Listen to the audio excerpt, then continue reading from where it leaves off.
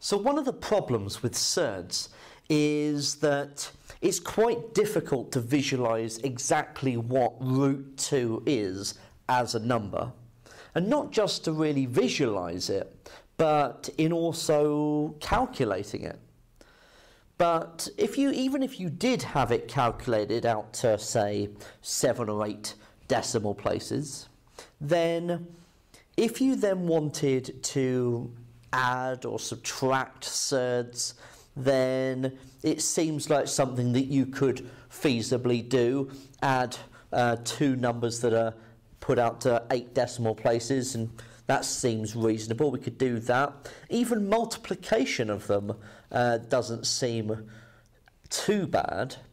But when it comes to division, then there's a problem, because if I need to work out what 1 divided by root 2 is, then I need to be able to divide 1 by 1.4 yada yada yada. Okay, so you know, if you pop root 2 into a calculator, okay, it's, after all, it's an irrational number, and it's 1.4142135562, and it goes on and on and on forever. And if you're trying to do 1 divided by that, then you hit major problems. Okay.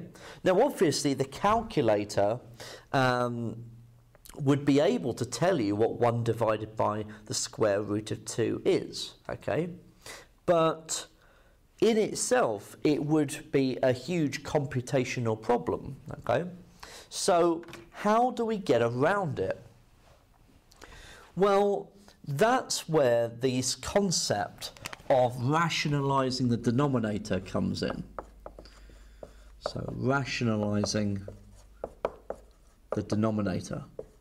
The idea is trying to find another way of writing the fraction.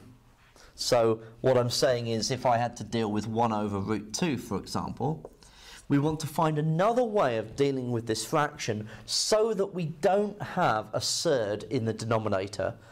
We want to rationalize it, okay? We want to make the denominator not an irrational number. So we've got to find another way of writing this down.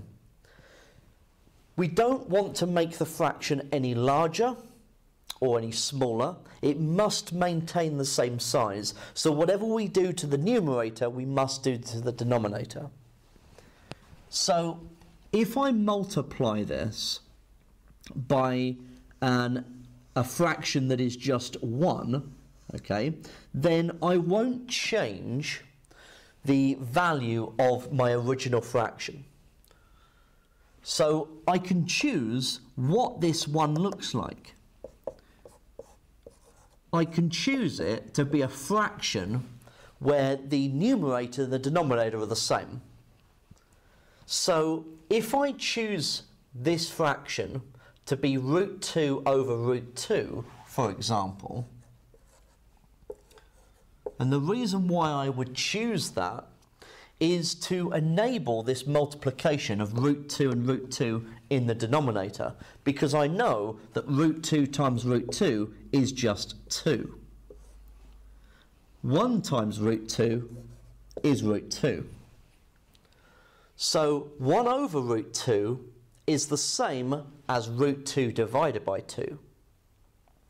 So I have rationalized the denominator just by multiplying both numerator and denominator by the same amount.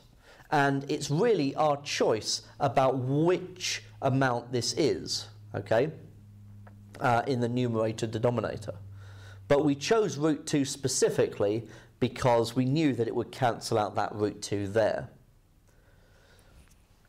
Now, back to the original problem, 1 divided by root 2 is very challenging. Okay, even if you know that root 2 is out to 8 decimal places, 1 divided by that number is a very difficult thing to do. If you've got that 8 decimal version of root 2, that your calculator display, dividing it by 2, That's a lot easier and a lot quicker to do.